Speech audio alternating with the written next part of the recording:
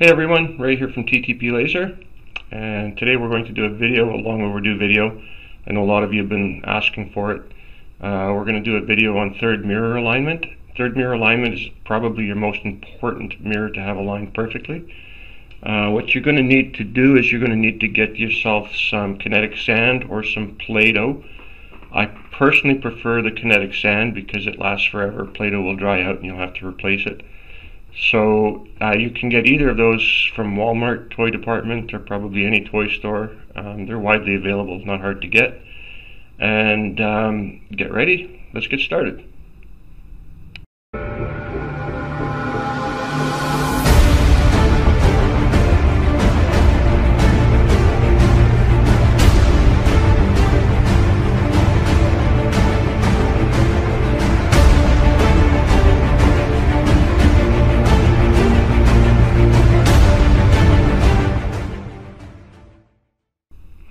Alright, so here we have our, I'm going to use kinetic sand. If you want to use Play-Doh, that's fine. So take your pill bottle and go ahead and fill it up and pack it in there really good. Once you have it packed in, you can take it upside down and put it on a flat counter and get yourself a nice smooth flat finish. That will do. It's a little bit, not 100% flat, but it doesn't have to be.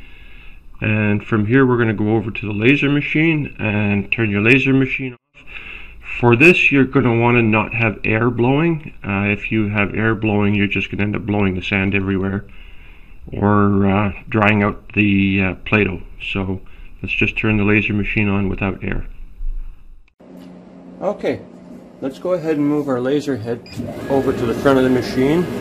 Keep it relatively close so that you can see what's happening without having to lean over to the center of the machine.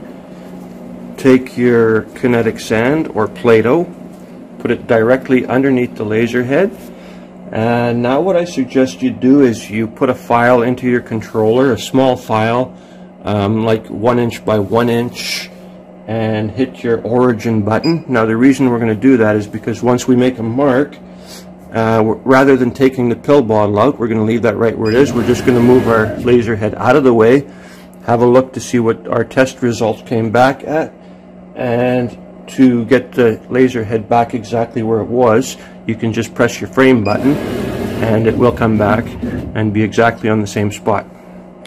So now what I want you to do is one of two things. You can either raise your Z table automatically, or what I often like to do is loosen my lens tube and I just drop it on top and make a small indentation in the sand.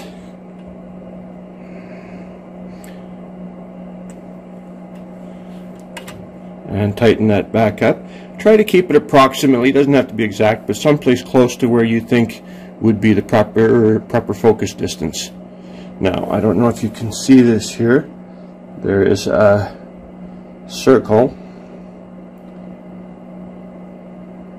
You have a big circle and then a smaller mound in the center of it. That mound is the hole in your nozzle. So we would put that there and we would go ahead and pulse the laser. Of course, now I've moved the kinetic sand, so this is not going to be accurate. Now, that put a little pin dot in there, if you can see it again. And that pin dot simply needs to be perfectly in the center of the center hole. The center hole is actually quite small, so you don't have a lot of room for error. You really want to make sure that you get that burn mark directly in the center. Okay, so now that you know where your mark is, now we're going to try to correct it. So I've made a little dummy thing here. This, by the way, is my identification. Anybody that knows me, friends, family, acquaintances, anybody on the street knows I'm addicted to juicy fruit gum. There's actually a little story to go with that. This is a true story. When I was actually from my youngest age, the youngest that I could ever remember, 3 years old, I used to visit my grandparents every day. And my grandfather every day would walk to the store and buy a package of juicy fruit gum. he'd come home, he would sit me down on his lap, he'd give me a stick of gum, and he would give me a horsey ride on his lap. Now, I actually believed that for a lot of years. Later in life, I realized that he actually had Parkinson's disease, and he really wasn't giving me a horsey ride. But to this day, I still chew juicy fruit gum on a regular basis. Anyways, back to work. So, let's imagine, and I'm doing this, I could tell you turn this left, turn this right, but this sometimes just helps people to understand how the mirrors work. And this is for number 1 mirror, number 2 mirror, whatever. So you've got your beam, this pen here will be your beam shooting down, and this is the mirror underneath here. So if you try to imagine, say for example you want your beam to move towards this side, simply raise this and it moves that way. It's like a flashlight. If you want to tilt it, so your beam goes this way, just lift this side so your beam goes that way. So from here we're going to go back to the machine now, and I'm going to show it to you on the laser machine. Alright, on the top of your laser head you have a plate that's mounted separate from the head. Imagine that plate is a package of juicy fruit gum, if you will, and your beam is shooting straight down. This in here is your third mirror. Now, on that plate, you've got 2 silver Allen screws with springs on it. You don't want to over-tighten those springs, but you want to make sure that there's enough tension on it that you have some flex in the top plate of the laser head.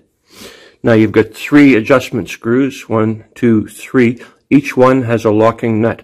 A common mistake is that people don't tighten those locking nuts up when they're done, and with the head shaking back and forth, moving around, your third mirror becomes unaligned. So once you have it perfectly aligned, you want to make sure that you tighten those up really nicely. Don't over tighten, but hand tighten I don't find to be sufficient. I like to take a pair of needle nose pliers and give them just a little bit of a turn, just to make sure that they're snug. Now, like I said, imagine this is your juicy fruit gum. So when you tighten the screw, it's going to push in and it's going to draw the plate upwards. This applies to all 3 of them. So if you wanted to move your laser beam, say in this case left or right, you're going to turn this screw. It will raise or lower the bottom. Turning the screw clockwise will bring up the back end, which brings your beam to the right. Counterclockwise, loosening it, brings it down and will bring your beam to the left. The top 2, same thing. Turning the screw clockwise will bring the beam to the back. Turning it counterclockwise will turn it to the front of the laser machine.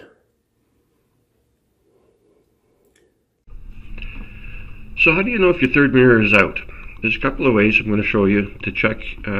One way is obviously to look at your pieces, cut a piece of wood, and let's take a look at the angle of the cut. The angle, well, it should be square.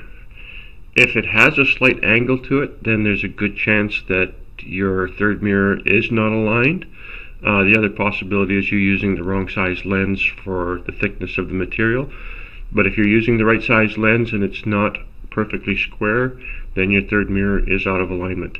Sometimes if you have a thick piece of acrylic, you can actually see the beam as it shoots through the acrylic, and you can tell that way if your beam is coming down at an angle or if it's straight. Let's go over to the laser machine and I'm going to show you a few more ways. So here in the laser machine, we're going to focus our lens to the material. And what I want you to do is fire a pulse, make sure your air is on. So there, we've fired a pulse. Now we're going to take a look at the pulse mark.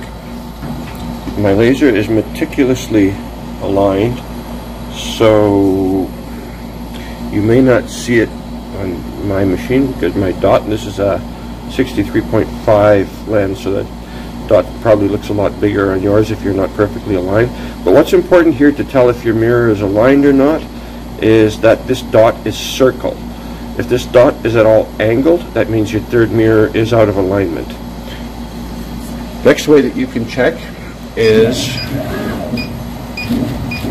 with the laser focused.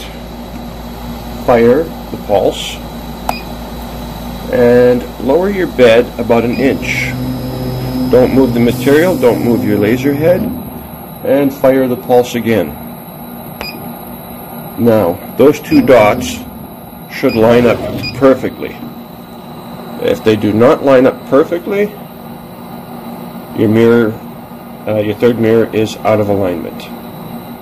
Some really good telltale signs of your mirror being out is if you go ahead and you just engrave something like a figure 8 and you notice a shadow line in certain parts like this, that means that your beam is probably hitting the tube itself. Part of the beam is going through the hole, part of it is hitting the hole and reflecting off. A good way to check also is to run your laser machine, run a design for about a minute, and then just feel the edge of your nozzle and see if it's warm. Your nozzle should always be room temperature, it should never get warm. If it gets warm, that means that your beam is hitting the nozzle at some point. So that'll conclude our video on third mirror alignment. One thing that I need to stress is that we are trained professionals. Always close your lid when you pulse your laser machine. Always. Your eyes depend on it, and other body parts. Hopefully this video helped you. If it did, please consider liking the video and subscribing to our YouTube channel, and hopefully we can get more videos out to you guys.